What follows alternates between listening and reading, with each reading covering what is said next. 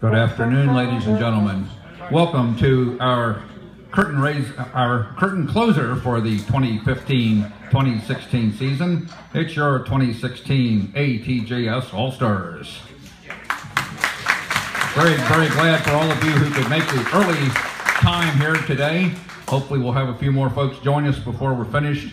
But in the meantime, we're very glad to see all of you, and we have a wonderful aggravation of musicians for your listening, dancing, drinking, and eating pleasure this afternoon. Now, please do take advantage of our 2 dance floors and various flammable beverages. Might as well get started by introducing everybody. A perennial favorite in the all-star bands, playing clarinet, soprano sax, and bass sax, Bob Krenkle of Plano. On cornet and valve trombone, David Jellema. On slide trombone from Dallas, Eugene LeBeaux.